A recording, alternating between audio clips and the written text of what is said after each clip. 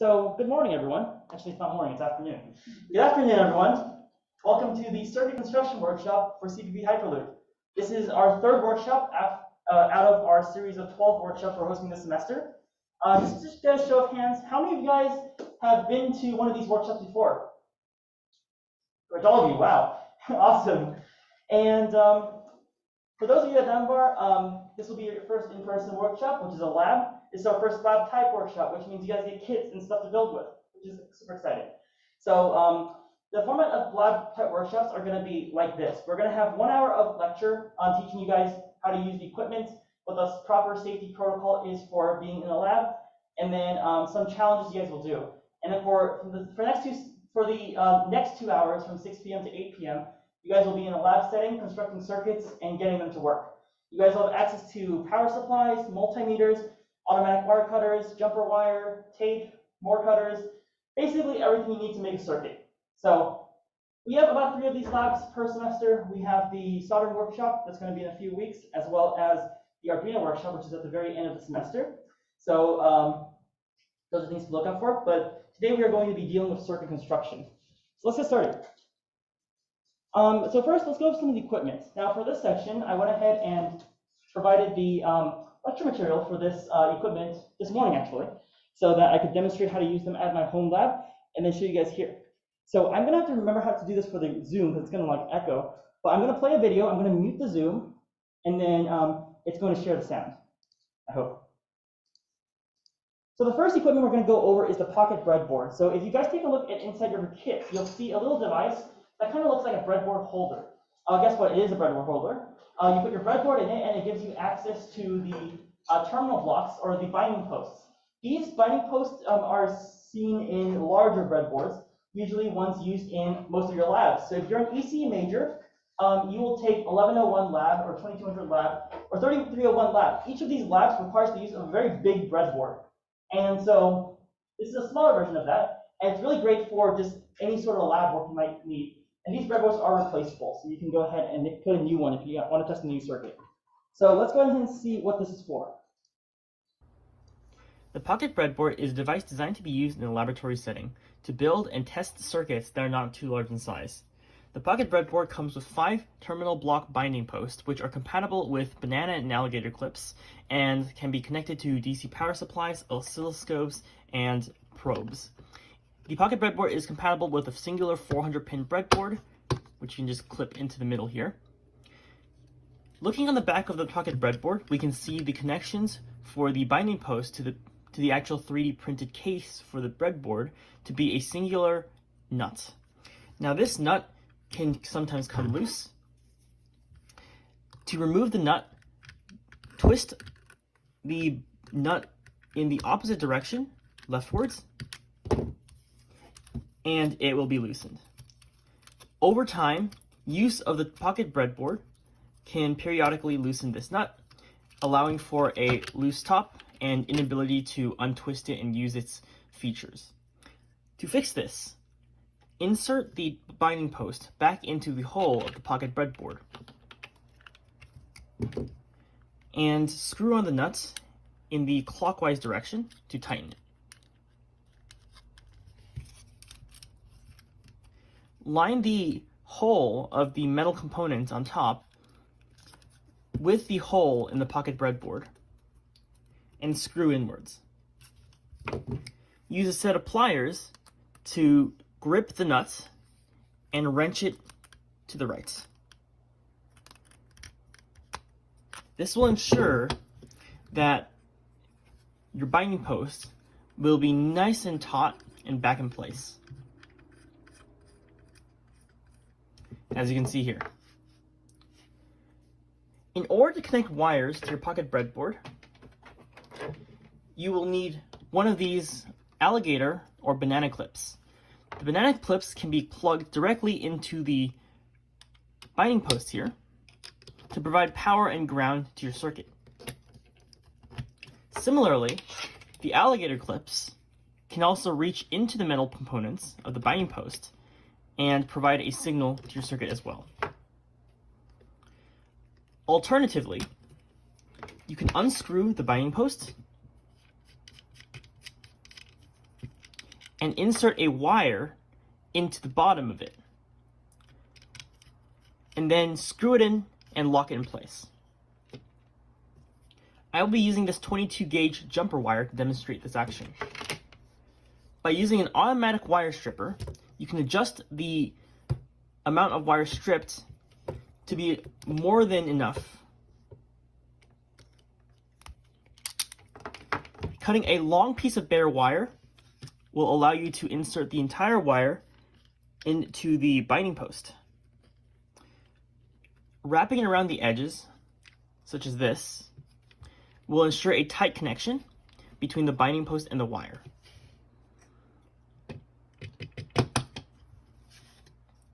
Now you can adjust the automatic wire stripper back in place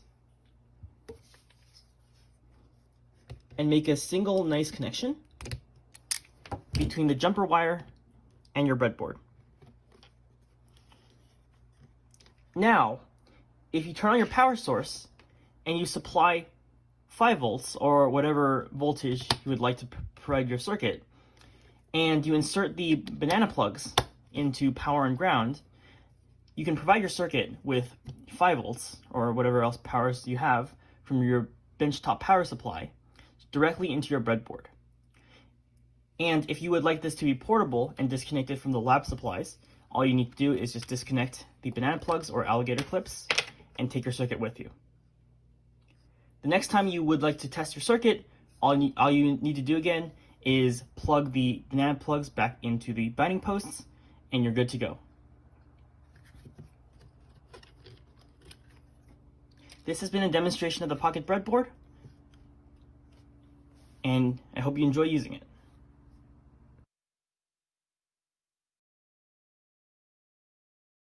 So I'm going to mute this. Are there any questions as to how this thing is used as of right now? You might have questions later. Yes? So, if you need a wire stripper to get the wire out, we don't have a wire stripper, so we just use like these wires and connect the L ends to Yes, that is possible. You can use DuPont jumper wires. Those are what those are called. We will provide automatic wire strippers and 22 gauge jumper wires in the lab for you. So you'll have access to wire you can use to build a circuit. In fact, this is a pretty important topic. I'll cover on that later on about wiring. Any other questions? Nope, pretty self-explanatory. Awesome. The next thing I want to talk to you guys about is the component gauge, the little square of PLA. What is it for? Now, it may just look like it's a nice little decorative piece, but it actually has some functions. So let's see what it is. Hi, in this video I'll be demonstrating why you need a component gauge to make your circuit neater.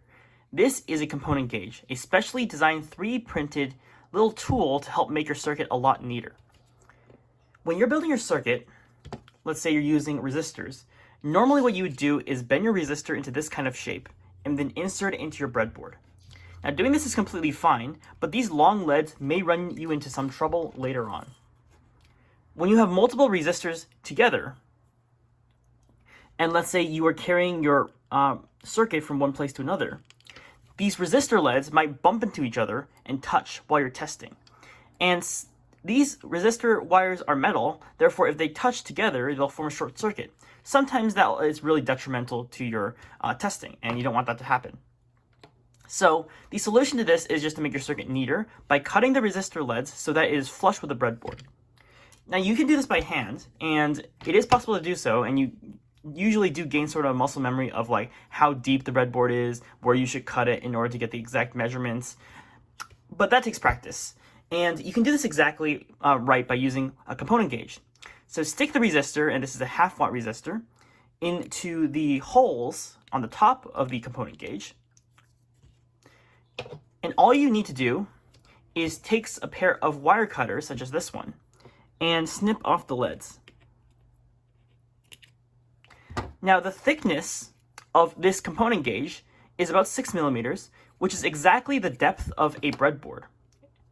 And so when you take your resistor out, the resistor will now have short leads, and these leads can fit exactly into the breadboard. Now your resistor is flush with the rest of the breadboard and will not cause you any issues in terms of short circuiting or actually just general troubleshooting when you are making a large circuit. So I can demonstrate this one more time to show that the circuit is now neat. I'll take my component, I will stick it in the top hole, and this hole works for half watt resistors. I will take my wire strippers, my wire cutters, and I will cut off the resistor lead flush with the bottom of the component gauge. Just like this. Now when I take my resistor out, it'll have the exact right length of leads in order to stick directly into the breadboard and have it flush with the breadboard itself. Therefore, now our resistors are very neat into the breadboard, and now we can take a look at them, and we know that very clearly they are resistors and they're in this position of the breadboard. And when I'm troubleshooting my circuit, I wouldn't have to be confused about which resistor is what in terms of connecting everything else to my circuit in the future. Now the component gauge doesn't just work with resistors, it can also work with LEDs, transistors, diodes, and whatnot. The holes are designed for use with a 1/4 watt resistor and a 1/2 watt resistor, which are usually larger. However, if you have any other component, you can insert them into the sides. So for example, I have an LED here, and I'm going to put the LED into the side panels, which have holes along the complete edge of it. And since this design is used for a 6mm offset, this will work incompatible with it as well. So all I need to do is go ahead and cut the bottom of the components, in which I'm going to do so right now. And for an LED, I usually want to keep the longer leg longer. So I will cut the shorter leg slightly shorter than the longer leg. In this case, I will have something that looks like this. Now this LED can then be inserted into the breadboard in any location, and it will be flush with the surface of the breadboard. So say goodbye to messy circuits and messy wiring with using the component gauge. And thank you for watching, and I hope you enjoy using it. All right, so that has been the component gauge. Are there any questions? Hi. No. Okay, just a brief word about the component gauge before we move on from it. All of you guys have 1/4 watt resistors inside your kits, so you guys will be most likely using the bottom hole, and then if you want to cut LEDs or diodes or anything else like that, you can just use the side holes for it. All right. Hi, and let's talk about the benchtop power supply now. So in downboard, I don't know if you guys have access to this. I think you guys should, but this is an essential piece of lab equipment, and it requires more technique to use than the other two pieces of equipment shown so far. Let's take a look at the benchtop power supply. In this video, I'll be going over how to use the benchtop power supply, one of the most crucial tools for any aspiring engineer. So the benchtop power supply provides our circuit with power, both voltage and current, and allows it to run successfully. To use the benchtop power supply, the first safety measure you must do at every single point of the test is to turn these knobs all the way down. This is due to the user error of not doing this before completing the last test. You don't want, when you're turning on your benchtop power supply, to get any weird settings, if you're testing a 5-volt circuit, but you previously had 12 volts programmed into it, and you already hooked it up, by plugging this into your circuit with 12 volts, you may blow the circuit up. So that's definitely not good. So once all the knobs are zeroed out, you can then turn on the benchtop power supply, and you see all zeros. That means there's no voltage and no current currently being drawn from the circuit. In order to change the voltage, which is usually the common application for beginner circuits, what you want to do is you want to turn the A course, which is the current, all the way up to the maximum. This will switch the light from the current mode to voltage mode, and then you can change the voltage from anywhere from 0 to 30 volts. That is the limit for this power supply. So let's say I want to test the circuit with 5 volts. I will go ahead and turn my voltage up to 5. And I'm going to get really close, but not really. So what I can do instead is this comes with another knob called V-Fine, and I can adjust the voltage like that. So it says I need to like do it a little bit lower. So I can then turn the V fine up, and this will give you more control over the power source. So I can get all the way exactly up to 5 volts. There we go. Cool. Now I can use this and test my circuit with 5 volts. So I'm going to go over how to use the current knob next. If we short these two power LEDs together, we can see that the power source goes up to 10 amps. That means 10 amps is currently traveling through these two LEDs. I'm not going to do this for long because it actually destroys the power supply. But you can see how there's a 10 amp limit. It doesn't go above that, even though a short circuit should produce infinite current. That is because there is a 10 amp fuse inside this black box that prevents the current from going any higher than that. 10 amps is the maximum amount of current this can handle. In order to control this current, we can actually use this knob, the A course knob, and lower it to change the current draw maximum. For example, if you're testing a motor in a circuit and you're saying the physical circuit can only draw about 3 amps of current, it's not really realistic to use one of these 10 amp current draws to test the motor because it'll be inaccurate. So what you want to do is you want to set a 3 amp threshold, a 3 amp ceiling for when you're testing your circuit. So I've lowered the A course knob by a fair amount. So if I go ahead and connect my two LEDs again, I can now see that the amperage is about 3.69 amps. So when I'm connecting 5 volts to a motor and it's going to pull some amount of current, it's only going to go up to 3 amps. And of course I can keep changing it and limiting the amount of current. For example, if I go ahead and test my motor with a 9-volt battery, the specifications of a 9-volt battery are that it can only provide 0.61 amps to any circuit. So if I want to simulate a 9-volt battery on one of these power sources, all I would do is I would turn the A course down to about 0.61 amps. You can see some sparks happening if I try to grip it. And so I would go ahead and adjust this down to about 0.61. Something like that. And then when I plug this power supply into my circuit, I would be simulating what it's like for the circuit to be run using a 9-volt battery with a 0.61 amp ceiling. And that's how you use a power supply for beginners. So you can go ahead and, after you do your test, turn all the knobs back to 0. So again, you don't run into the error of having higher voltage than expected. And then just making sure that everything is zeroed out at the end of the test, and then you're done. Thank you for watching, and I hope you enjoy using Benchtop power supplies.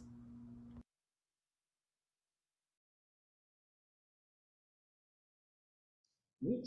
That was the Benchtop power supply. Are there any questions? Oh. Cool. Now moving on. Next one is breadboards. So each kit that you have should have 2 breadboards inside of it. And that's so you can do double experiments. Usually in kits you only get 1. But by having 2 breadboards, it allows you to have a circuit on each breadboard. So the more breadboards you have, the more circuits you can test.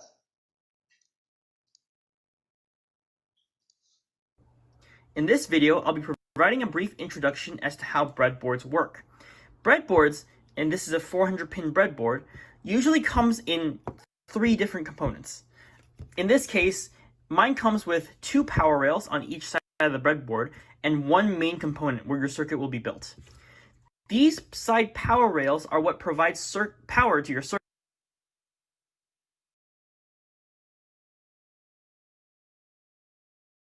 circuits. You have a rail for power, which is the VCC, which is the red, and a rail for ground. If we look on the back of a breadboard, and this is what a breadboard looks like if you uncover the back part of it, it's a little bit dusty, you can see that the power rails have all the vertical pins connected together, which means if you go ahead and put a wire into the top pin for the ground section, you'll get the same signal on the very, very bottom. Same for any other location on the vertical rail. This is because all the vertical rails are connected together via 1 strip of metal, which means they're all connected with each other.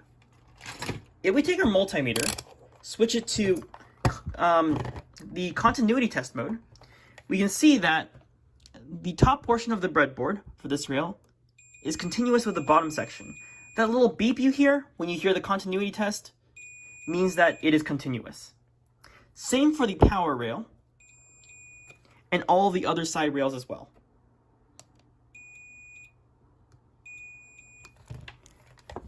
So when you're building your circuit and providing power to your circuit, what you can do is you can provide power and ground as one component of these, at one pin of these side panels, and it will provide power for like the entire vertical area. Same for the right side. Now, the left and right side of the power are not connected together. Therefore, if you want to access the power from both left and right rails, you'll have to put a wire connecting the left side and the right side together. Now, be very careful of short circuits because this is the part where a lot of mistakes can happen.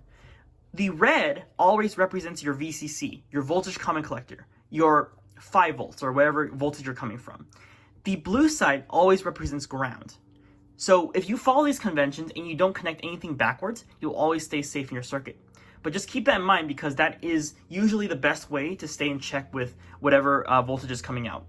When you're if you connect something with reverse polarity, which means you connect ground to the red line or 5 volts to the blue line, you'll get very confused later on as to why your circuit is smoking. So the best way to do that is just to make sure that your VCC is always on the red line and your ground is always on the blue line. That will eliminate a lot of errors initially. Now you'll notice that the main part of the circuit is connected a bit differently. All of the horizontal sections are actually connected together instead of the vertical sections. Therefore, if I had some sort of signal on this row of the breadboard, I would get the same signal on the same row but on a different pin. So everything in this row is connected together by a metal panel on the back. So for example, if I can take a continuity test of each of the rows, we can see it is connected together.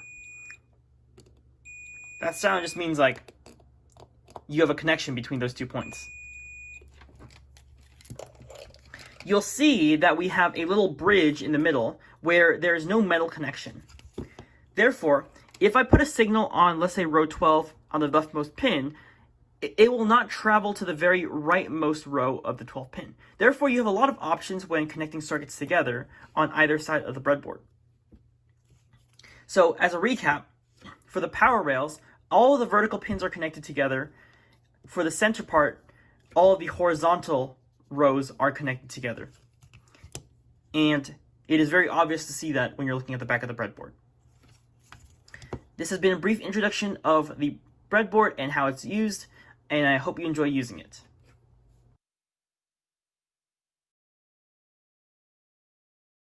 Any questions on using breadboards? Just want to say, like, every breadboard comes with like a sticky back part. So like your breadboard should have a yellow sticker that you can peel back, and then you can like stick the breadboard to anything. That means if you want to keep your pocket breadboard with a singular breadboard forever, you can like stick your breadboard onto the pocket breadboard and then carry it with you around places. If you peel off that yellow sticker on the back, the sticky stuff, you'll get the naked breadboard you saw in the video. That's just how you see the inside of the breadboard. And I think that's a cool way of learning how it works. Any more questions? That was a question, but So to reiterate, we shouldn't be taking the box, right? no, that was just for demonstration. That breadboard is dead. It's dead to me.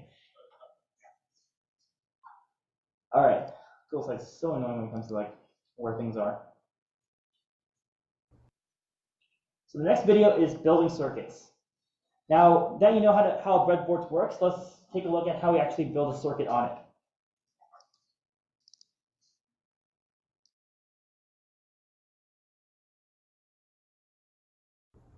Okay, now that we've learned how to use a breadboard, let's go ahead and construct our very first circuit. So this is the circuit we're going to be constructing on a breadboard, and this is known as an LED driver circuit. So all we're doing is just connecting 5 volts to an LED, but adding some resistors in between so that we don't get too much current through the LED and break it. Now it's a fairly simple circuit, but when we're first building on the breadboard, we have to identify a few things. First of all, we have to identify which part of the circuits are actually connected to each other. We've learned from before that the breadboard is connected in a strange way from the power rails to the internal circuit. In the internal circuit, things are connected together horizontally. So if you have a signal on, let's say, the 12th row on the left side and a signal on the right one, they are connected together as like a wire. It's like an internal wire inside the breadboard. Therefore, it's the same thing as saying if the end of this 330 ohm resistor is connected together with this LED, these two connections have to be on the same row, or there must be a jumper wire going from this component to this component. Since this is a simple circuit, we can go ahead and place the end of the 330 ohm resistor with the LED, so this can all be on something like row 12. Therefore, we can put the end of the 330 ohm wire in the left of row 12, and then put the beginning of the LED on row 12 as well. And that will make a single connection because it is a single wire. Same thing for the other one. So the LED's end is not going to be on the same wire as row 12, otherwise you'll cause a short circuit, because the LED has to be on the negative end after it reaches the other side. It has to reach ground in order for it to turn on. In this case, the end of the LED cannot be on row 12 anymore, it must be on some other row. Whatever else row it is, we don't really care, because as long as it's not connected to the same row, we are fine if we're jumping a connection. In this case, the end of the LED, the negative end of the LED, is connected to the positive end of this 330 ohm resistor. Therefore, if we have the negative end, or this is also known as the cathode of the LED, we can have the cathode on the, let's say, row 16, on the right of row 16. We have jumped from row 12 to row 16. Then we can have the beginning of the 330 ohm resistor on row 16 as well. That way, it forms a short circuit. And it connects the end of the LED to the beginning of the 330 ohm resistor. Now, the end of the 330 ohm resistor is connected straight to ground. Therefore, we can take the end of the 330 ohm resistor from row 16 and connect it to the blue rail. The blue rail is also known as the ground, or where the ground is stored. Now, going from the very beginning, we can see we have one more connection that we don't know where it goes, which is the beginning of the 330 ohm resistor. This is connected directly to 5 volts. So this would be the red rail. Since the red rail always stands for VCC. Awesome. So now that we know where everything is connected, let's go ahead and construct this on our actual breadboard. These pictures up for reference. Okay, so I have my pocket breadboard out here, and I have successfully wired the positive end and the negative end of the binding post to the breadboard.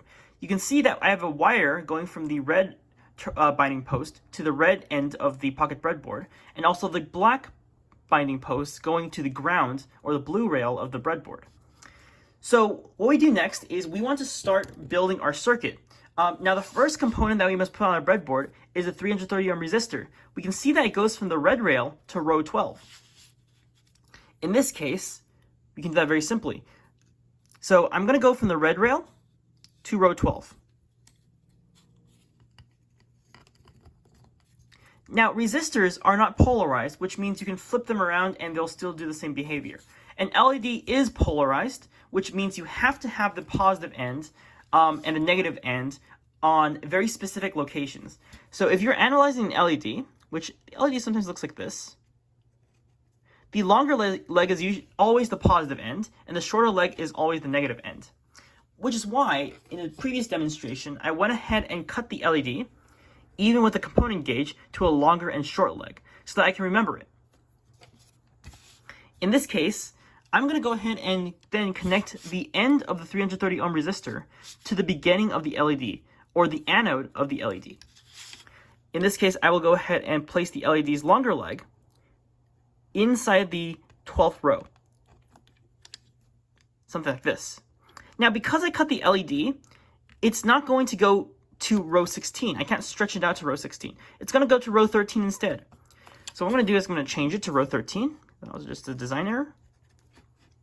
And we're going to connect now the beginning of the 330 ohm resistor to the end of the LED, to the negative end of the LED. So something like this. We have our cut 330 ohm resistor here. I'm going to place it on the negative end of the LED. And we have to connect the 330 ohm resistor to ground. So the end of that will go straight to ground. Now, since we previously cut these components using the component gauge, we can see that this circuit is now complete and it's very neat to look at. We can see that the power is going to travel from the red binding post into the breadboard, go through this rail vertically, into this resistor, travel through the resistor, into this LED because the horizontal pins are connected on the main circuit, travel through the LED, go to row 13, travel through this resistor, and into the ground. And into the ground means that it'll go down this rail, into this wire, up this wire, and into ground. So let's test if this circuit works. If this circuit works, what we should see is this LED lighting up. Now this is a white LED, so I have 5 volts on my power source, and I'm going to take these 2 wires and connect them into the binding post of the pocket breadboard. So by connecting them, the alligator clips into the terminal blocks, we can see that the LED lights up. Therefore, this circuit has been constructed correctly. Now let me show you what happens if the circuit is not constructed correctly. So let me go ahead and remove these alligator clips. You must always remove your power before editing your circuit. Otherwise, you may short yourself, hurt yourself, and other bad things. So what you do is a lot of first-time circuit constructors may flip the LED and accidentally put the longer leg on the other side.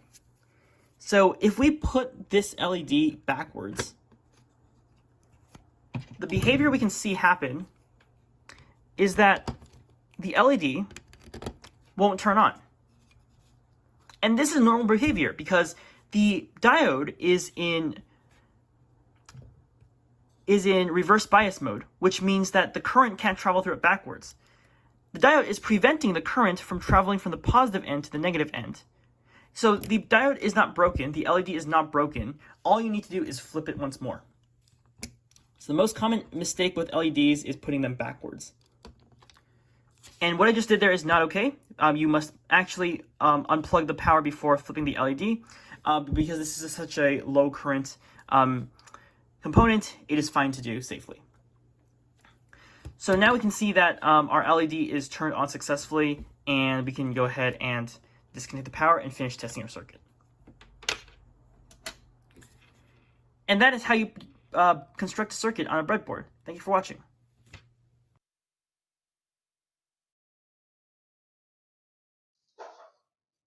Okay, so I'm going to test the audio again to make sure that everyone can hear me. I think the audio is coming from here.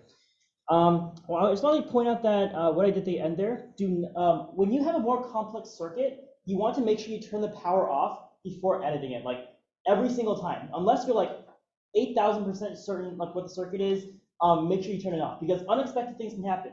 An LED circuit is pretty simple to build, and there's a very low chance of you hurting yourself. But if you build something with transistors and diodes and 5 timers, like you just touching the IC chip can cause something called ESD, electrostatic discharge. It's some electricity passing from your body to the chip that kills it. Now, a lot of commercial PCBs do have ESD protection, which means that you can like touch and feel the PCB without it like destroying itself. But just in general, know that your human body is electrified, and you can probably destroy something just by touching electronic components. So again, safety notice, before editing your circuit, make sure there's no power running through it. Yes? Question? I just wanted, can you remind me which side is the positive side and which one's the negative side? The longer leg of an LED is the positive side. So longer leg is positive, shorter leg is negative. This is so important that I had to put it on my new Blinky Learner PCB. It's actually a picture on there that says longer leg is positive, shorter leg is negative. Yes? Why do you put a resistor after the LED? Is put a resistor so it will burn out the LED? That was just for a demonstration. It's like there's no real use for it. So you're right. Basically, I could have replaced it with a 660 ohm resistor, and it would have been the exact same thing. But I just wanted to use a resistor instead of a jumper wire, honestly, because I'm lazy. So that's why the second one's there. But in reality, for an LED, you can just use 330 ohms. And a little bit about that resistance real quick. So in your kit, you'll have resistors of 330 ohms, 1,000 ohms, 2,000 ohms, and 10,000 ohms. Of course, there's a lot more resistor values out there in the world. These are just some of the most common ones that are going to be used in challenges for this workshop. And for these LEDs, the LEDs are actually what's known as super bright LEDs, which means that if you put 330 ohms and 9 volts through them, they have the ability to blind you.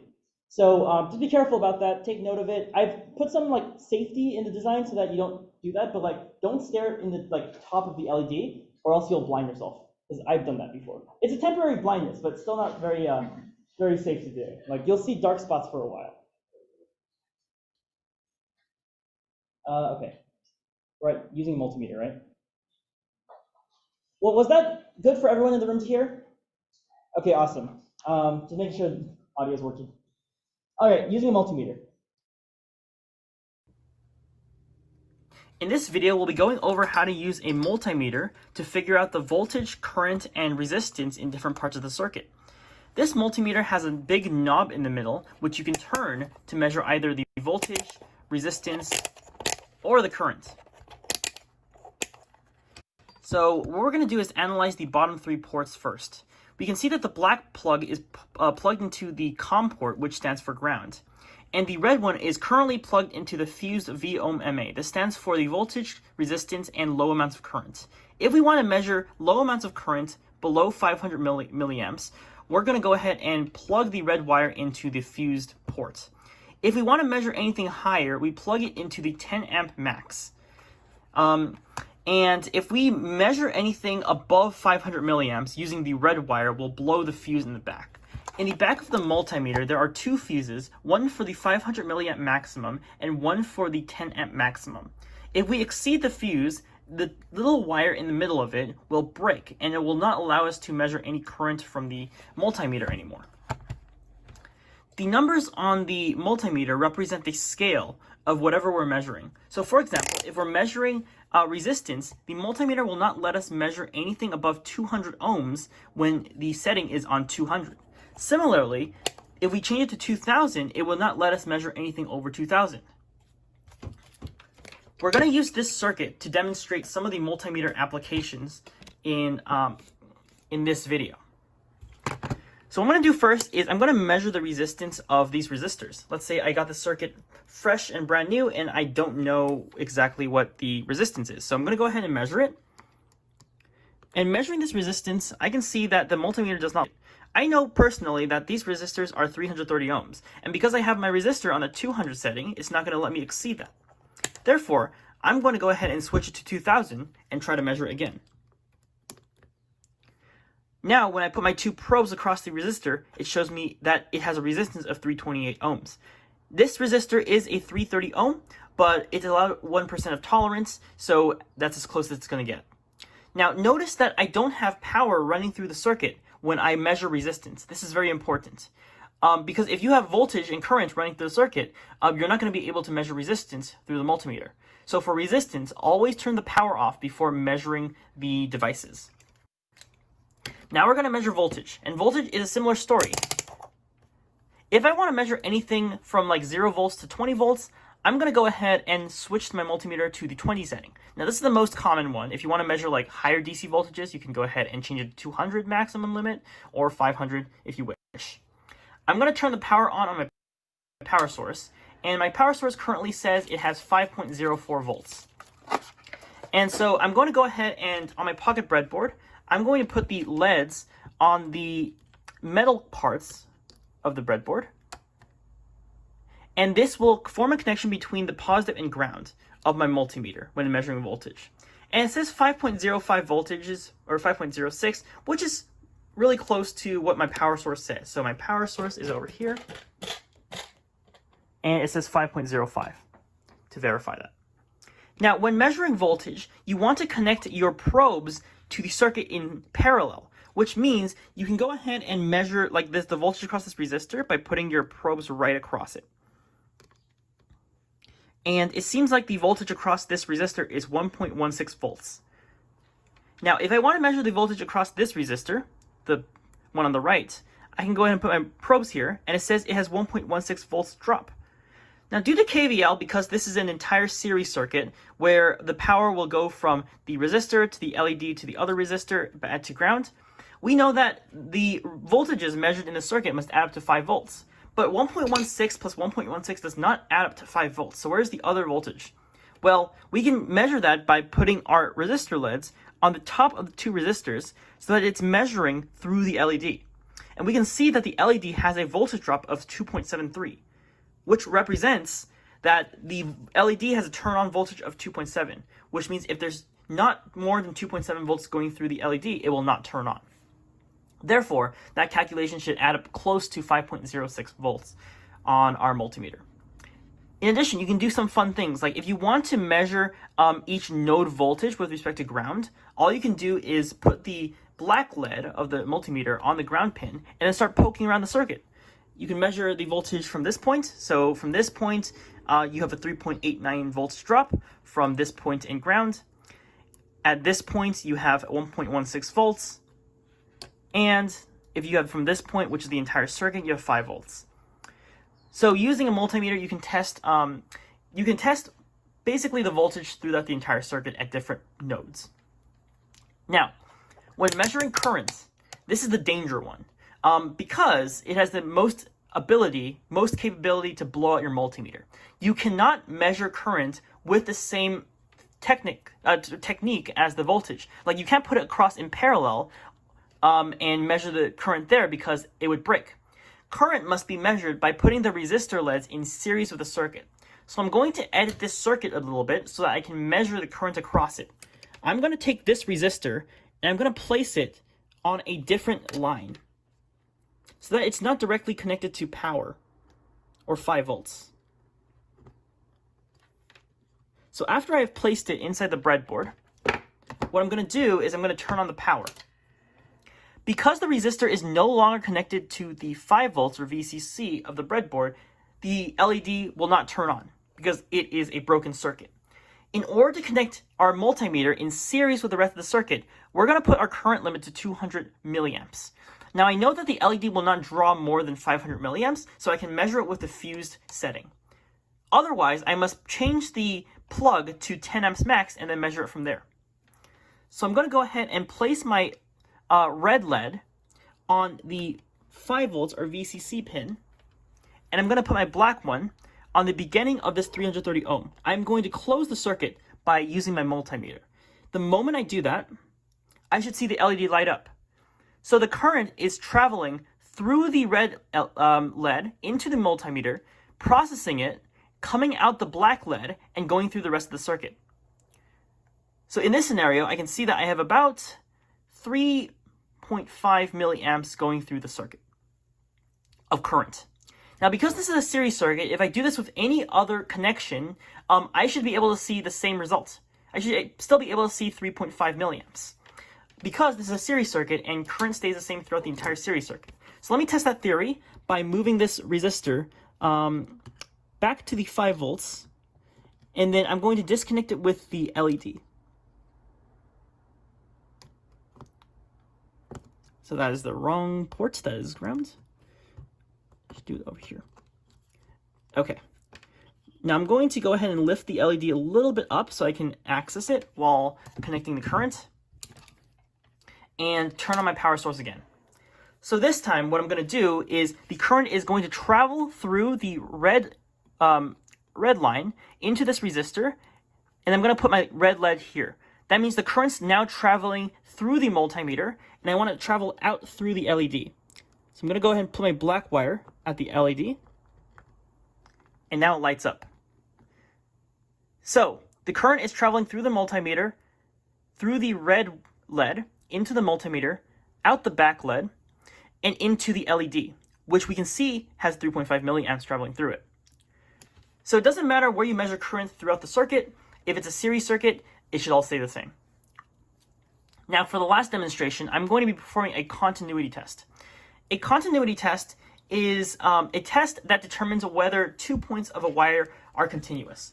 So for example, if you are wiring something bigger, like a circuit for an LED or something for a drone, and you want to make sure that the 2 points of a circuit or a line have connection with each other, you will switch your multimeter setting to this symbol right here, which looks like a diode with a Wi-Fi symbol or a loudspeaker symbol. The multimeter will emit a sound if the 2 points measured between the LEDs are connected to each other. So in this case, we have connection between the two metal parts, and we hear a sound. So what you can do is, let's say this is a more complex wiring. I can put my red side here, my black side to the other side, and then measure them both. And we can see that this jumper wire is connected. There is a signal going from one side to the other. We can do this with a bigger circuit, such as this one. If we go ahead and put the circuit back, and you want to do this with the power off. So right now my power source is off, and if I want to make sure that there's a connection going between, let's say, the resistor and the LED, I can go ahead and put my red LED here, my black LED on the LED, and we can see that yes, current will travel from the LED, from the resistor to the LED when the power is turned on. When the power is turned on, we see that as correct. So this has been a brief guide on how to use a multimeter. I hope you enjoy.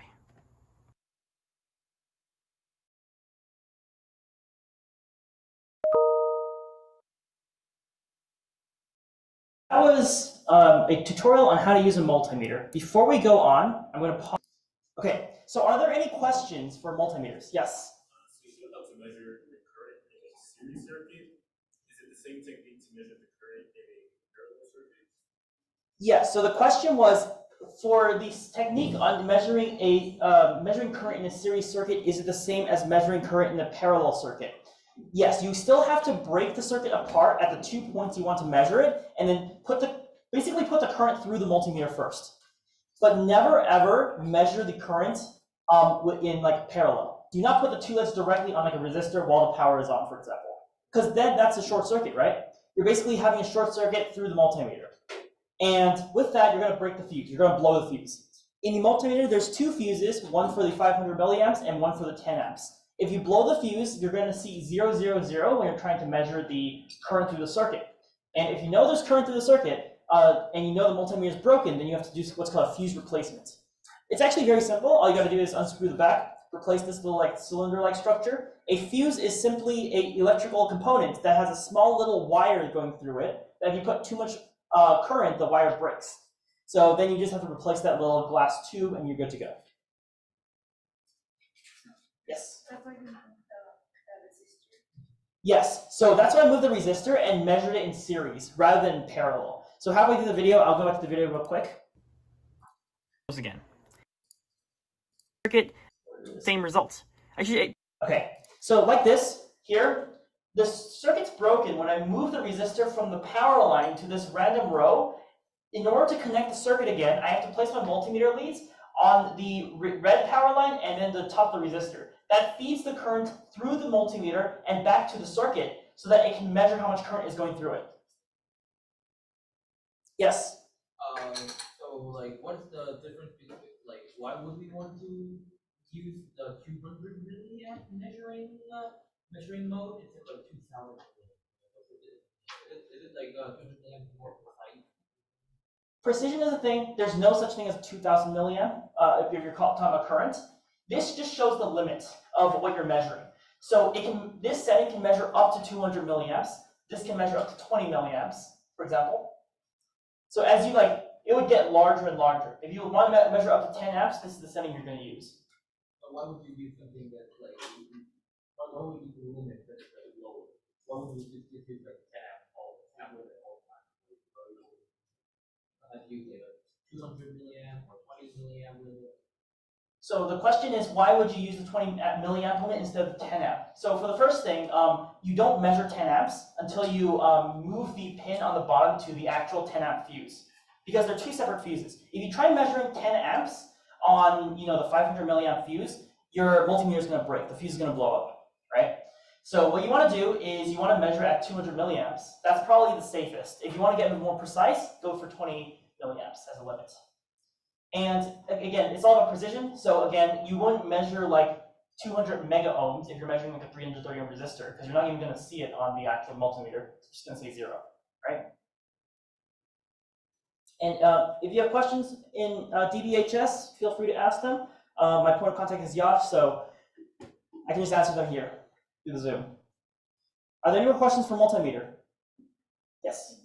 You said you want to make sure current in parallel, Do not measure current in parallel. That's correct. So never, ever, ever, while the power is on, put the multimeter LEDs across something, because that's creating a short circuit. It's basically feeding the current through the multimeter, which is like almost zero resistance, back into the circuit. So it's going to blow the fuse inside of it. Any other questions? Can you repeat that? Do not measure current in parallel. So do not take the multimeter LEDs and then put it across a resistor or across any other component, because you're making a short circuit, right? You're making a short circuit across the multimeter instead of through the resistor, because current travels through the path of least resistance. So it's all going to go through the multimeter and not through a circuit. Yes? So it's fine for like voltage or resistance measure. Yes. So again, let's go to the restrictions for voltage and resistance. For voltage, you've got to turn the power on and then measure in parallel. For resistor, no power. So when you're measuring the value of a resistor, do not turn on the power or else it won't work. But yes, resistor, for measuring resistance, you can just put it in parallel as well. You guys will get a chance to play with a multimeter in the lab. We have some special multimeters for you there. Exact same model. $15 on Amazon. Any other questions? Nope? All right. Glad we sorted that out. I think the next one's the last one. Oh yes, my favorite one. For those of you who actually know me in real life, I love wiring circuits like as close and as firm to the breadboard as possible in order to avoid what's called a rat's nest. Now, I don't have a picture of a rat's nest here, and I don't know exactly why, so I'm just going to search one up right now. So a rat's nest in electronics, no, I don't want to do this. Looks something like this. It's a mess of cables, and cable organization is like an art form inside circuit design. You want to make sure your cables are as neat as possible and like not like this, because you have a cable that looks like this. You give it to a friend, say, "Hey, something's wrong with my circuit. Can you check this out for me?" They're gonna have a fun time trying to figure out what's wrong. So in order to avoid doing this, we do circuit wiring, and we're going to go over how to do neat circuit wiring in this video.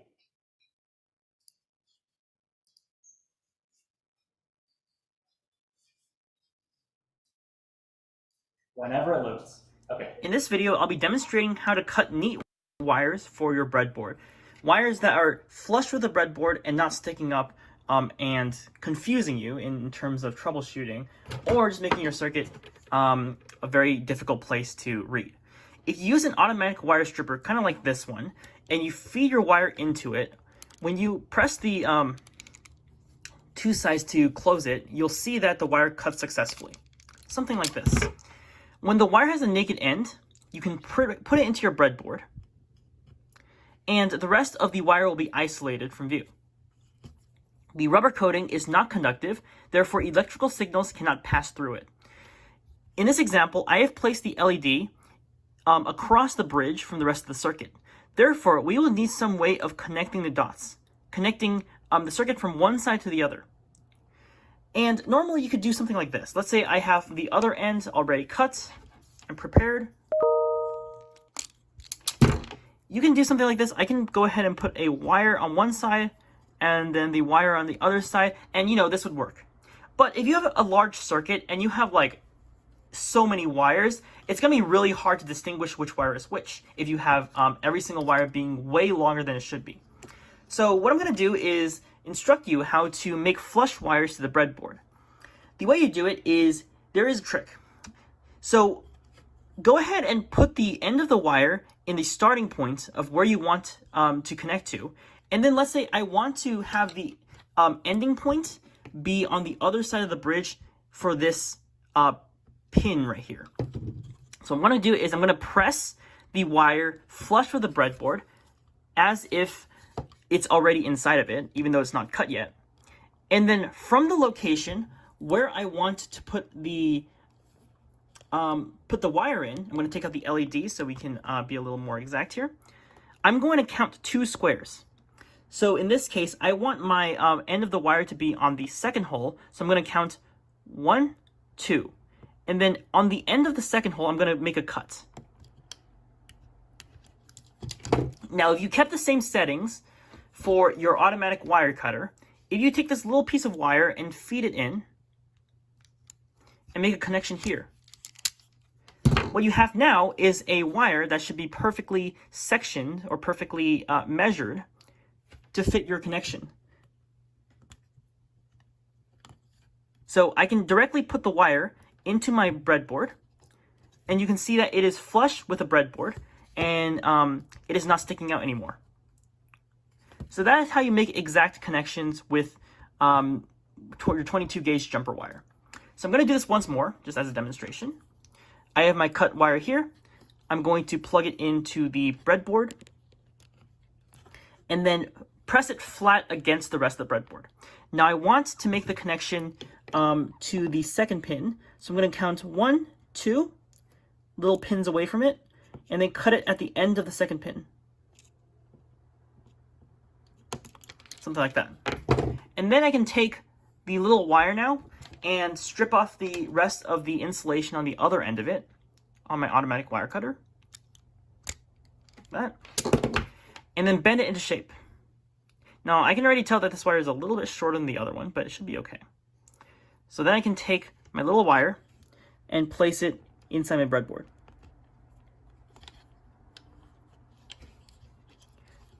And you can see that although it is a little bit shorter than the other one, we can still have a nice little flat connection between one pin and one row to another row. Therefore, if I put my LED back into the circuit, we can very clearly see where the current is going to go through the circuit. The current's going to travel from the red wires through the resistor, through this yellow wire to the other side of the bridge, through the LED, back through the right yellow wire, back through the resistor, and into ground, therefore completing a series circuit. And if I go ahead and plug it into my power source, my benchtop power supply, I can see that the LED turns on when power is sent through it. And I can very clearly see what the yellow wire's purpose is for in the breadboard by sending current from one side to the other. So that is how you make really neat connections and clear up some space on your breadboard and not make it look like a rat's nest. I hope you've enjoyed watching this video, and I hope you have a great day.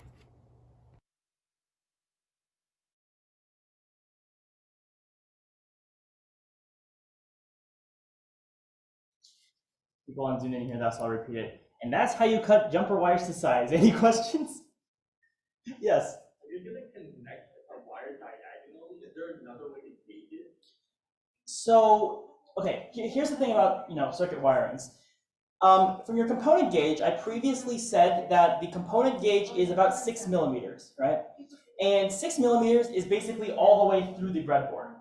When you go 2 squares over, each square has a distance of about 2.54 millimeters. That's kind of like the standard. It's 100 mil, or 0.1 inches. When you go diagonally, you can just estimate it. So it's about a little less than 2 squares in that case. Yeah, the 2 squares rule is just like a way of gauging how far it is when you cut it. The more you do this technique, the better you'll get at recognizing when to cut it. And soon you'll even need the 2 squares trimmed. Like you can cut it diagonally and it'll still be like that. Yeah, so that question was for what if you're connecting wires diagonally. Any other questions?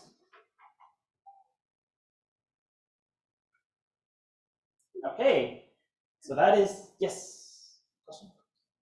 No? Oh, okay. Okay, awesome.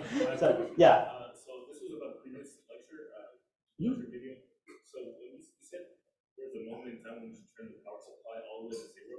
When was that? So the question was, when do we turn the power all the way back to 0?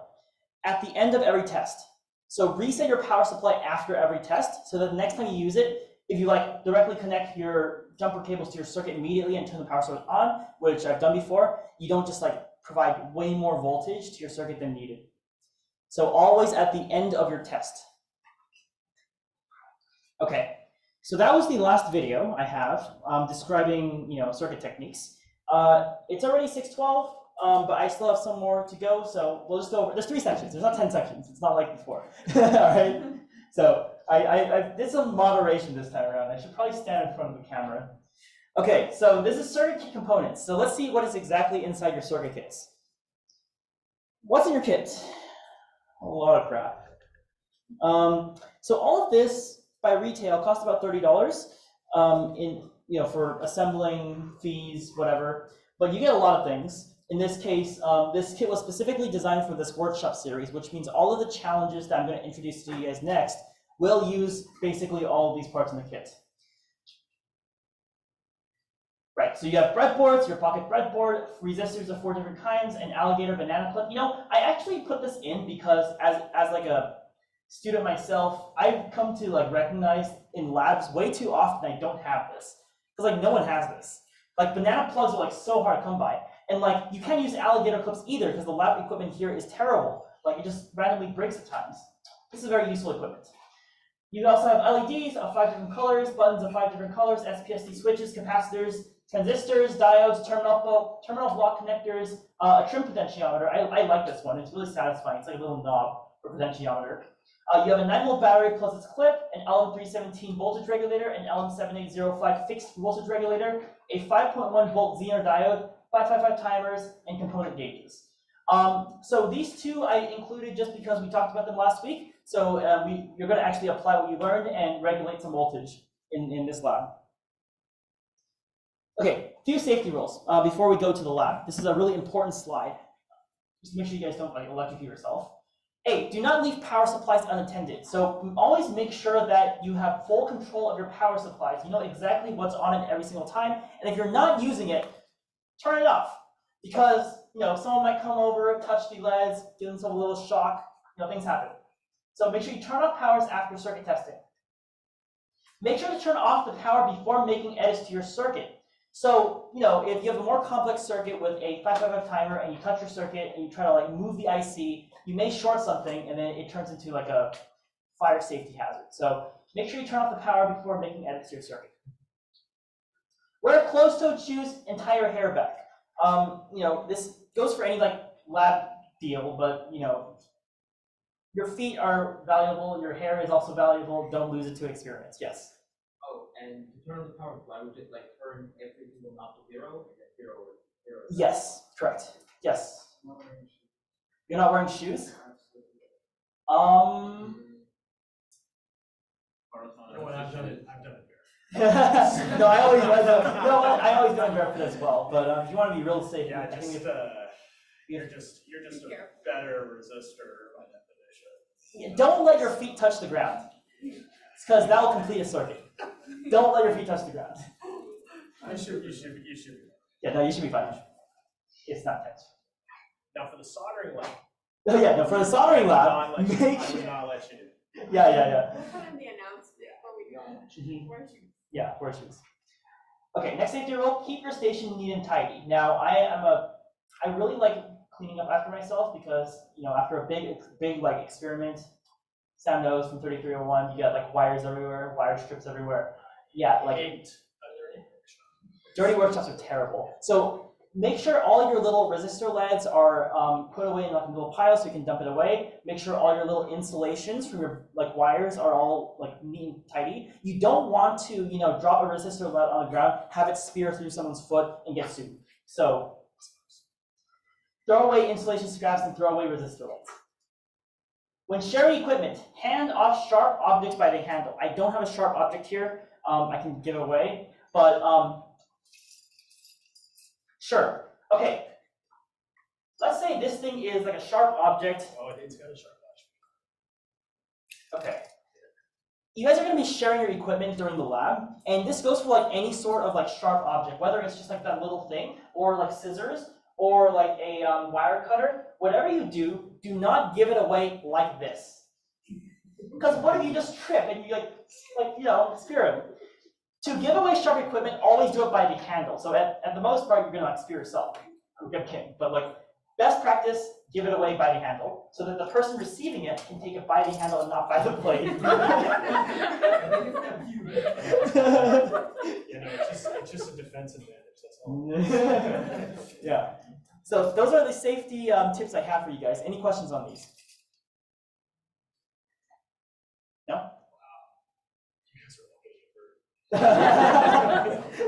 are All right, let's go ahead and talk about what you guys are going to be building. Now, I didn't tell Mancha this, but Mancha, I want you to like just take down everyone who completes these challenges, because you might get a little bit of a reward afterwards. So come see me if you like finish them out with it. Yes. So show a helper or a gamer or whatever you want to call yourselves. She's told me to call you that. I know, yeah. So go see one of the assistants if you have completed a circuit challenge. They'll write your name down, and you might get some goodies after the workshop. First challenge, very easy, LED driver. It may sound like an easy circuit, but I've already built it in the tutorial, so it's something you can follow. You guys will get this PowerPoint later on, don't worry, I'll send it in the Hyperloop general channel, so you can have it as well. The tasks here are just to design a circuit that can turn on an LED using one button and or an SPST switch. Now the challenge becomes when you're turning on multiple LEDs. Now, who remembers what I said about diodes and voltage drops in the last workshop? Oh, yeah. That the I current think you said that like maybe the diode is like a 0.7 volt. Right, and and the current only goes by 1. right, correct. Good. So for regular diodes, the voltage drop is around 0.7 volts. Who knows what the voltage drop is for an LED? It's a little bit too high. It's around 2.7.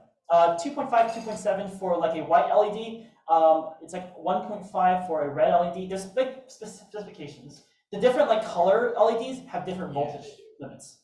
So that's why you have like a lot of colors there. You can figure it out. Like I think green's the worst. It's like 3.5, I think. Green or blue? I'm not sure. Some light blue. Light blue's the worst. I'm standing right in front of you, speaker.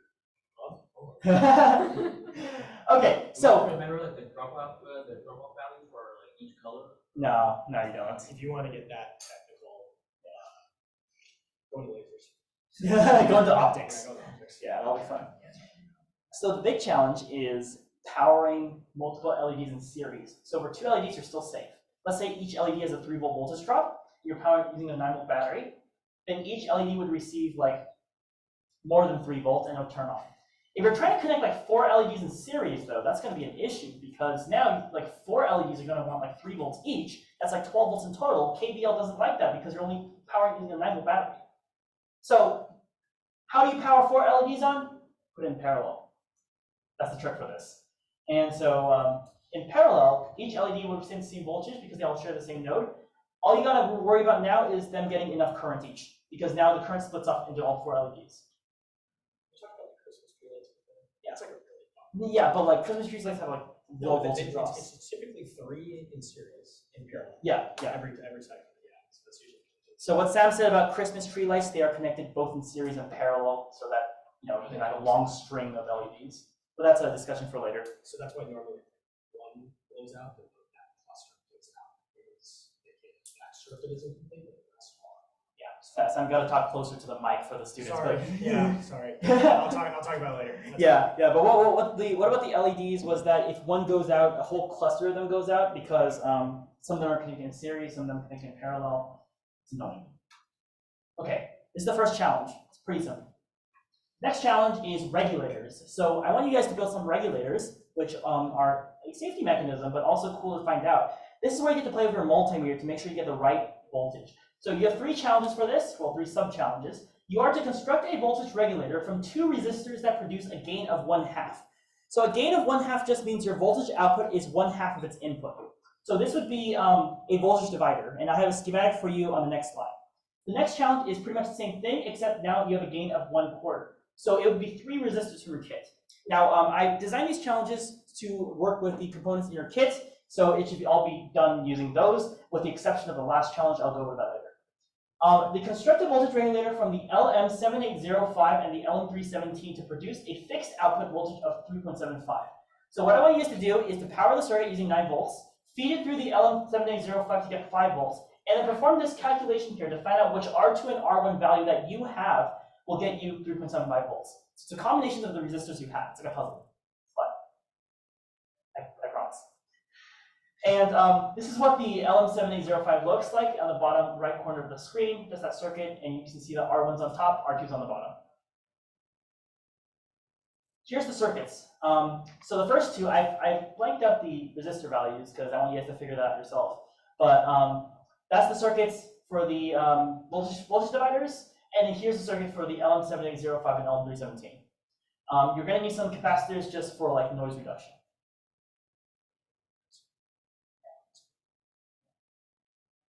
Okay, I'm going to move my webcam so like it's not like blocking it. This circuit is known as the latch. It's called an SR latch, which stands for a set reset latch. Now, don't copy this down all in your notes if you're taking notes, because I don't want to do that either. This took me 30 minutes to make on multi-sim.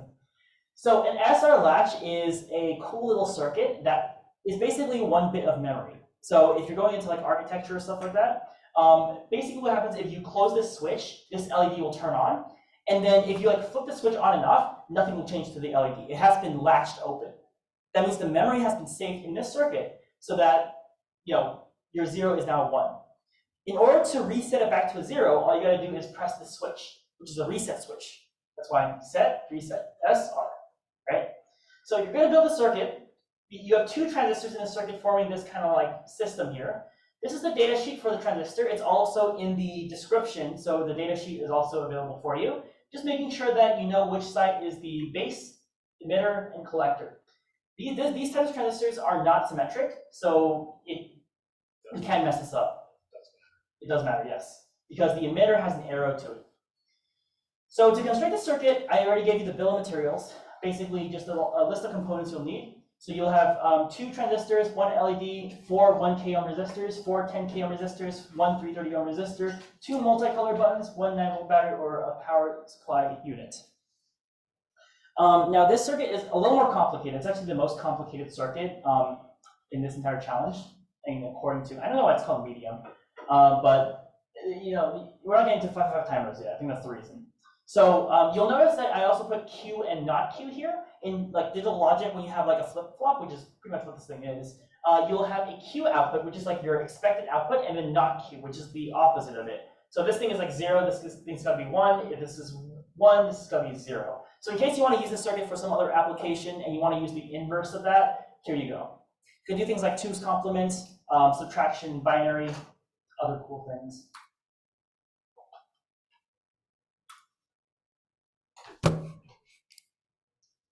Okay, next is touch switch. So this is a cool one because you're basically electrocuting yourself safely. So you're building the circuit, which this is called a Darlington pair. A Darlington pair is when you connect 2 transistors in this formation and it amplifies the current immensely. Basically what you're doing is you want to open this transistor so that the LED can reach ground and light up, right? The only way to open this transistor is if you feed current into the base. Once you feed current into the base, this goes into saturation mode, so these 2 wires connect. When these 2 wires connect, it allows the LED to light up. So the only way for this transistor to open is if this transistor opens first, right? And the only way this transistor is going to open is if you feed current into this transistor through this kind of system here. So your human body has around 100K ohms of resistance. It's less if you touch soapy water, even less if you touch like warm soapy water that has salt in it. Basically, different parts of the human body have different sort of resistances. Your tongue has even less resistance because it's like wet and slimy. That's why if you like lick a battery, you'll like taste something metallic because you're electrocuting your tongue. Don't lick the battery. It's like very unsafe. I mean, unsanitary. It's not unsafe, but it's unsanitary. So what you're going to do is you're going to build a circuit, and basically when you touch the naked wires, the LED is going to light up. This is a touch-sensitive circuit. You're basically passing current through your body, and it gets amplified through these 2 transistors. I just think that's cool. So you're going to need these components to make that circuit, and then you're going to go ahead and try to get this LED light to light up by touching the wires. This is Blinky Learner. How many of you guys have constructed Blinky Learner last semester? Raise your hands. Oh, a few of you. So Blinky Learner was our soldering workshop last semester, where we made this kind of PCB with a blinking circuit. I want you guys to build it now on a breadboard. So before I made it into a PCB, what I did was I went ahead and built it on a breadboard first to make sure that it works, and then went ahead and constructed the PCB. So this is like your step before you make a PCB, which is next week, by the way. Next week is PCB design workshop. If you haven't registered for it, you should on our website. So what you got here is just a 5 timer. This is kind of like one of the key components in electronics to create some kind of clock signal. So by connecting everything in this formation, what you get is these 2 blinking on and off.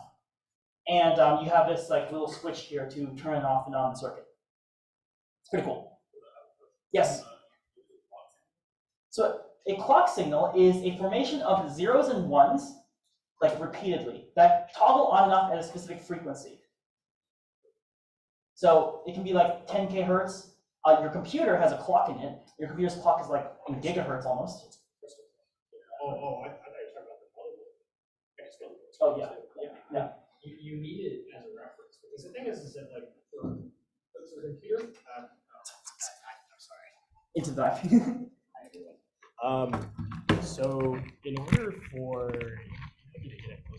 Yes. Okay. In order for this kind of thing to work, right, you need to have a known speed, right? Because here's the deal: like any of this stuff is instantaneous, dude. Man, they're gonna see like my pores, dude. So, in order for this stuff to work, you need to have some kind of signal that basically tells you how far like that signal has gone in a certain time period. Like, how do you know what a second is? Right. But where does that intuition come from? It came from like your previous standpoint of this, right?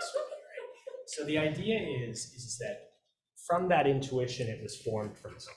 And I'm assuming it maybe was some kind of like clock, like maybe your grandmother's clock, which is a mechanical method of doing it, or maybe like your iPhone, which is relayed through a very complex set of satellites that have, radium sitting inside a chamber that we can figure out the half-life off of it, whatever the case may be. A second is it is not like, it's a theoretical thing that has been defined and everybody just agrees on it, right? The same thing goes with this thing. To the circuit, it has no idea like what a second is until you define it against that set frequency, right? Per second kind of thing. So if I say that I set up a crystal clock in there inside your circuit that resonates at 10 hertz per second, I know that every 10 times I count that, I can guarantee that that's going to be a second, right? If I can count 10 of that frequency, right? And computers are really good at counting. Right? So therefore, what you can do is you can define that second per how much that crystal clock is being defined. And what's cool about these crystal clocks is it's literally a crystal. Like you see them, like these little like metal insulators or something like that. And all you have to do is give it a certain voltage and it gives out that signal that you can define. It's really cool, right? That's actually like stuff that I do in my research, right? Because we talk about, like in my research, I talk about like how you can create the same kind of thing using, we use uranium, because uranium half-life is really easy to calculate and it has been calculated before. So I have a little piece of uranium that sits inside that chamber and I'm able to guide it to kind of figure out like what the deal is. And I can tell you what a second is just by listening to that and then basically calculating that tick rate, right? That is literally how like this stuff works, right? And then my research is trying to put that in an IC form. So that's kind of like the whole premise of it. So whenever you hear about a clock or a sync or like anything like that, is essentially just a way of making sure that everybody is on the same page, right? Whether it's a synthesizer or your dumb little blinky circuit or anything, they all do the exact same thing. It is all the same thing. It is all universal, right? So I'm glad that everybody agreed upon at least that, right? So, but that's essentially how that works. That is a really good question. And that question will come up again, right? So it's better that like we talk about it now and underline the extreme importance of understanding time for these kinds of things. Yeah. Awesome. Thanks, Sam. Yeah. No worries. All right. Let's get back to what we were talking about. All right, magic rocks, right? Okay. Yeah, magic rock. Clicking time thing. Yeah. All right, this is the blinky learner circuit. You blink LEDs. That's all I gotta say about that. This last one is a PWM generator based off a 5-5 timer. To build this circuit, you need a 0.1 microfarad capacitor, which you guys don't have, but I do. So if you guys want to build this, let me know and I can hand you one. The reason it needs to be a specific capacitance for this, at least for timers, is this capacitor acts like a timing circuit. It helps it like flicker from like charged or discharged. That's like its signal going into the 5-5 timer. So if you have like a large capacitor, because it, cycles like very slowly, you're not going to get as like much of an effect as if you use a smaller one. So because you guys all have 10 microfarad and not 0.1, if you try building this circuit, it's not going to work. So just let me know if you want to like try for the PWM generator, and then I can give you those components. We're like way out of time, so I'm not going to go ahead and describe PWM. But in general, basically what you're going to see is this LED fading. Basically, the brightness is going to be controlled by a potentiometer.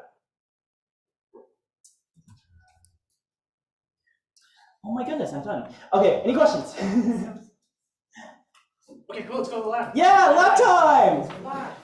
But thank you guys, and good luck on the challenges.